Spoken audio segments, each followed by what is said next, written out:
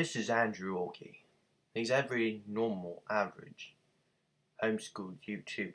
But today we'll see just how dunderheaded he can be.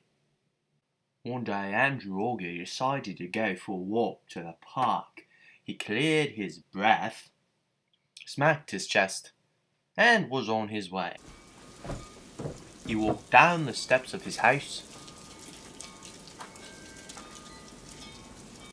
He was barely gone a moment when he remembered that he had forgotten something.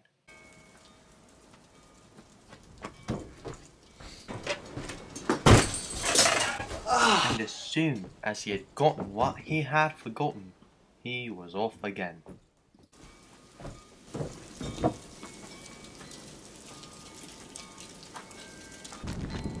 It was a long walk, but he knew it would be worth it.